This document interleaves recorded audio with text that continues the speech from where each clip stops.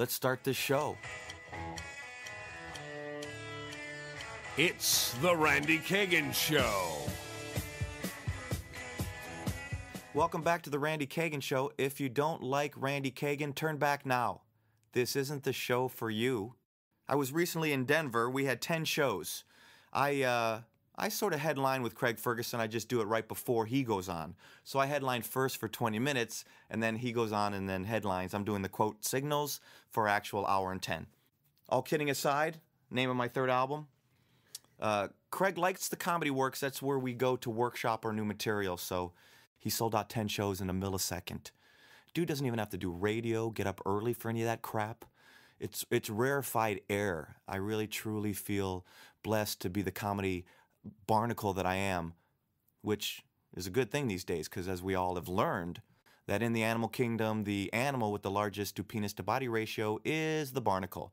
So I'm very happy to be the comedy barnacle on Craig Ferguson. You heard me. Tell your friends. Suctioning onto him with my proportionally enormous wiener. This episode of the Randy Kagan Show brought to you by Yugoslavian Turbo Dirt.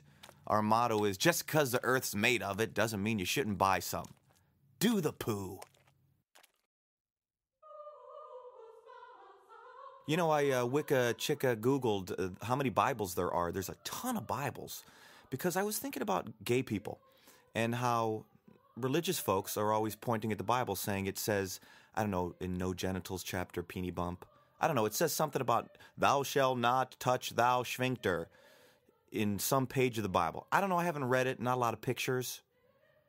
But I thought if gay people had their own Bible, like a Bible, something they could refer to as validation. Like, are you serious? We have our own Bible, assholes. Are you serious? On the seventh day, God went shopping. He just went crazy. Bear false witness, friend of mine. Remember the Sabbath, gay. I just think this way they got a backup plan. They go, hey, look, Adam and Eve, Adam and Adam, right there. Adam and Adam's apple. And it would give a whole new meaning to thy rod and thy staff, they comfort me. Praise the Bible. Hello, Elena Kagan's office. Oh my God, is this is Elena Kagan's office? Yes, it is, sir. How may I help you? I'm Randy Kagan, Kagan. Is Elena home? Actually, sir, this isn't her home. This is her office line, and she's actually out to lunch. Oh, what is... You know, I'm related to her. My last name is Kagan as well, Kagan, so we're related. So if you could just leave a message for her that a close relative... Hey, do you know if she can get me out of parking tickets? Can you? You know, sir, I don't think that you're actually on the list for this number. So I just got a couple of things I got to deal with custody and some parking tickets and that incident in, Barstow. I think that's what his name was. How do you spell Kagan? Elena Kagan. Kagan. Yeah, that's mine as well. Is she a little, does she like, she kind of, is she also because I'm a... Yes, Elena Kagan is Jewish. Okay, I'm sorry. I didn't know. So did you report that? No, I think I might have seen her at the Kagan gathering. So we used to go filter fishing together. If you guys are related, wouldn't she have given you her cell phone number? What are you wearing? And now it's time for Prius Pimp.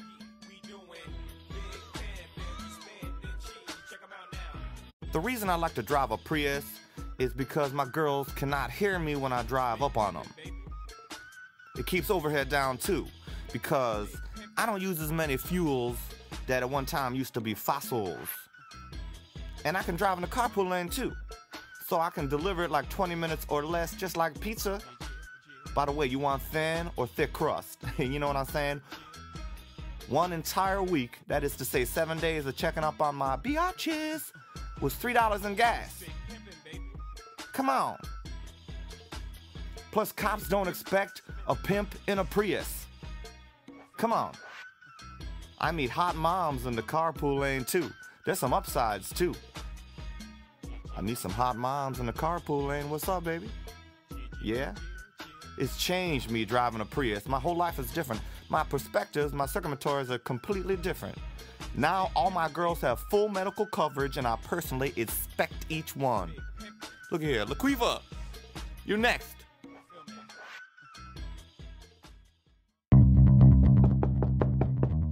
It's Randy's Rant.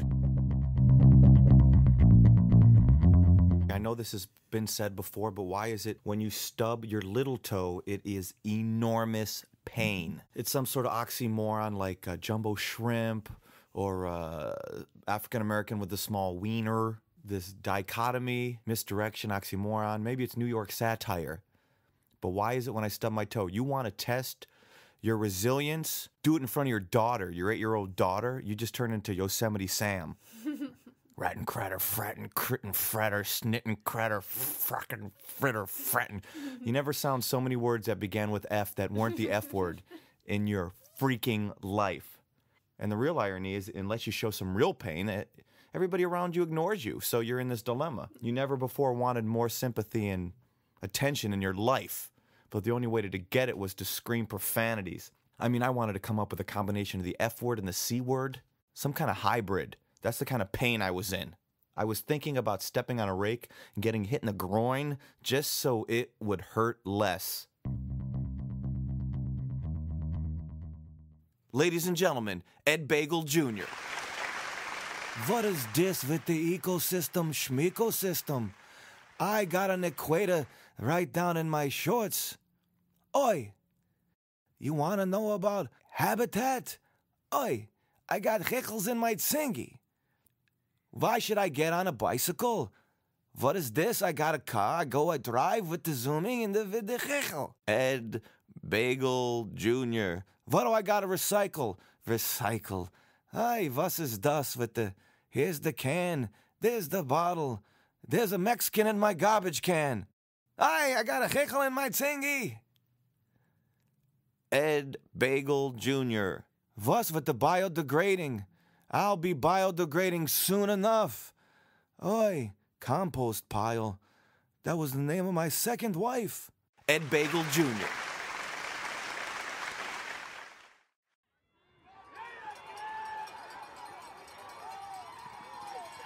They have a Fight Hunger Bowl and a Chick-fil-A Bowl. How about those two get together, have a I Just Solved the Problem Bowl? Crustacean information. Did you know that barnacles have the largest penis-to-body ratio in the animal world? That's got to create a little confidence. Yeah, I'm a parasite, but look at my package. It's a jump rope. Let's see how fast a cheetah could run with this thing dangling. That was crustacean information. Witness 2 spandex-clad men twist themselves into one pretzel. Watch as a glitter-dipped midget gets shot out of a cannon. A show Hollywood gives 2 thumbs up. Way up. Witness Circus So Gay. If you've always been curious, now's the time to experience Circus So Gay. The New York Post gives it 4 stars. All brown. Circus So Gay. Is it in you? I'm beyond vegan. I can't even hang around meat. My friends are meatless. I have toe friends. I am so vegetarian. I don't even have pets. Way too tempting. You know, when you go to a restaurant on the weekends, it gets busy, so they got to start a waiting list. They start calling out names. They say, like, Dufresne, party of 2. Table ready for Dufresne, party of 2. And if no one answers, they'll say the name again. Dufresne, party of 2. But then if no one answers, they'll just go right on to the next name. Bush, party of 3. Yeah, but what happened to the Dufresnes? No one seems to care. Who can eat at a time like this? People are missing. You people are selfish.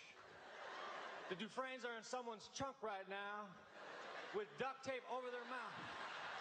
And they're hungry. That's a triple whammy. We need help. Bush, search party of 3. You can eat once you find the Dufresnes.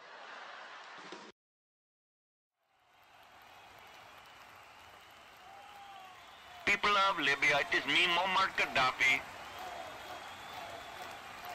Attention, is this thing on? Testing. 1, 2, dissidents. People of Libya. I have decided that you can have freedoms similar to America, such as the following. hot and cold running water. People of Libya, we're going to modernize our lives. Everybody gets the new Oprah network. People of Libya, it is me, Muammar Gaddafi. I am applying more freedom for you. I'm going to let everybody have a poster of Justin Bieber laminated so you can improve yourselves upon him. People of Libya, I'm going to impart onto you more freedoms than you've ever had before, such as chocolate, dental care, Mexicans, really fat people, bowling alleys, In-N-Out burgers, other slop emporiums such as beef on a stick, corn dogs, malls, business parks, and Japanese cars. We are boycotting the Olympics this year, so the javelin toss into a dissident will be canceled. This is Muammar Gaddafi, signing off. I just want to say to you, lose weight now, ask me how. This episode sponsored by I'm finally realizing I'm a geezer. I don't know. Ouch. I do know I'm a geezer. It's almost like that Foxworthy bit. You know you're a geezer if. You know you're a geezer if you see a high school punk in a food court and he doesn't have just normal earrings like we had when we were growing up. See, here I go already. We had when we were growing up. We had earrings. But what we didn't have was Oreo cookies in each earlobe.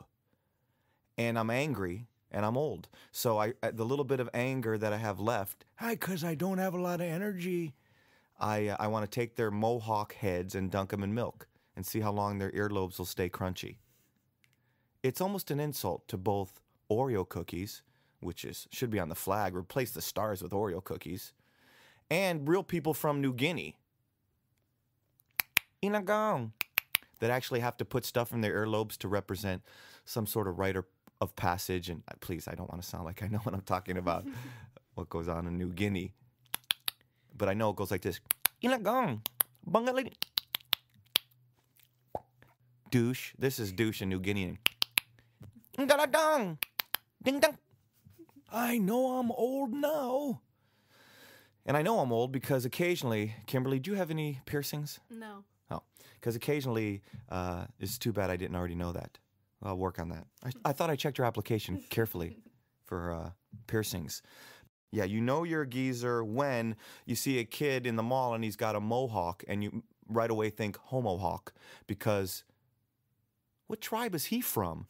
I am from the Panda Express. By the cookies they call Lisa's. You have a mohawk? I think that's Algonquin, if I'm to be dorky enough, but that's an Algonquin look that they stole from a conquered people. Is that your goal? Do you want to look like a conquered people? Is that your swagger?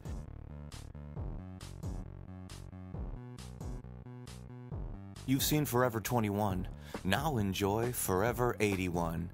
I never knew there'd be a store for us, but now there is. Now a store just for us on this continent, even if you're incontinent. Thank you, Forever 81.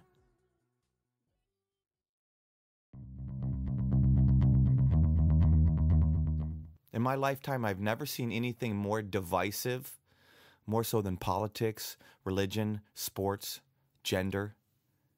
I've never seen anyone take a harder line on any other topic than the one I'm about to speak of. I've never seen forces rival, fight, draw a line in the sand like I have when I mention the word Crocs. Either you love them or you hate them. To me, yeah, they look like a lounge chair that got dissected by Edward Scissorhand. Some people, the minute you think of Crocs, they think of what? Lesbians in the garden. No, that's the name of my fourth album. No, they think that you are either all gay, lesbian, or at least from the ankles down, you're gay. You're gay. That's my Russian friend. I will admit this. I'm coming out of the Croc closet. I like Crocs a lot. I know. A lot of I just lost a lot of the few, the proud, click. Beep. They are hugely comfortable. They are not a message to the world. I'd rather people minded their own business and feet. I don't want my feet to make a statement. I really want them to be ignored. And can I promise you, I ignore your feet. I don't look at people's feet. Don't look at my Crocs. Don't decide who I am, what I do, where I go, because I'm wearing Crocs. Though I am a little shameful of how long I did wear Crocs for. I've done a few venues in front of Ferguson, and admittedly, I wore Crocs for a long time. Craig is a hugely patient man, almost priest-like, other than the fact that he doesn't diddle young boys, meaning I wasn't young at the time. But he dealt with my pot habit and my Croc habit, two things that were not easy on the nose or the eyes. And then one day he snapped, different days on both habits. So I stopped, and I don't think it was asking a lot to, A, don't smoke pot, B, don't wear Crocs on stage when people are paying $150 to stare at us. And that sometimes it's just, I just need somebody to just go, douche, come here, look at yourself. But the other night when I was opening for Ferguson, we were workshopping at the Works, the Denver Comedy Works, and there was a guy that not only was in Crocs, but he was in like pea-stained sweats, and he was wearing those like cancer bracelets. I think they give you cancer. And he was wearing a gravy-stained T-shirt, and he had like one man breast, and the other one was just too saggy to even come out. And so I had to hammer that guy. I mean, he was a mess. I mean, he was just head to toe, couch potato. He looked like he had bed sores or couch sores from just turning and turning during Madden. So anyways, I just want to say I'm not a Croc person. I'm just a person who occasionally wears Crocs because they feel good on my feet. If it's wet out, don't wear Crocs. You'll kill yourself. If it's not, it'll save you back pain, front pain, and even side pain. Take that, foot judgers.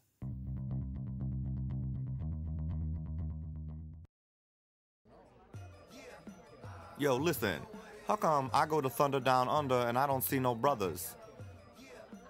Are you tired of the lack of flavor in Thunder Down Under? Are you sick of the brotherless love? Now enjoy something just for us. Chocolate Thunder Down Under. Chocolate Thunder Down Under. Good. Well, this was our 5th show, and I'm very proud of that because there's really no reason for me to do this show except that I consider it like an itch that I have to scratch.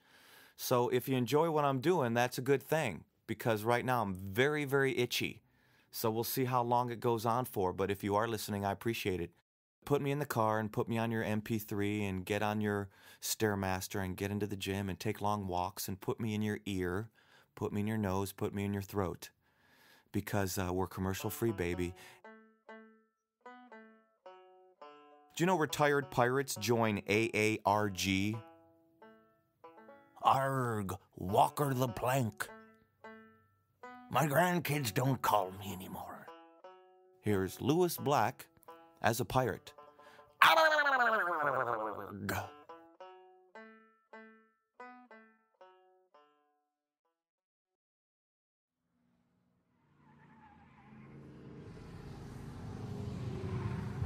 You've seen the Ford Fiesta. You've driven the Chevy Cilantro. Now the ultimate in chickmobiles. 2011 Volvo. 0 to 60 depending on mood. Well, this was our 5th show, and I'm very proud of that because there's really no reason for me to do this show except that I consider it like an itch that I have to scratch. So if you enjoy what I'm doing, that's a good thing. Because right now I'm very, very itchy. So we'll see how long it goes on for, but if you are listening, I appreciate it. Put me in the car and put me on your MP3 and get on your Stairmaster and get into the gym and take long walks and put me in your ear, put me in your nose, put me in your throat. Because we're commercial free, baby, and we're also free.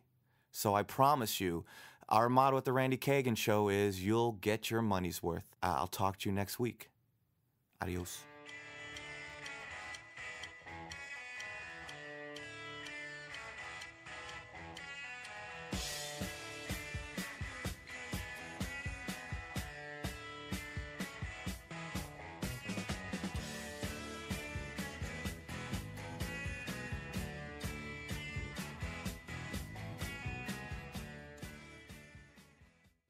The Jaguar company now pronounces its car Jaguar, which makes me sound like a jag-you-off.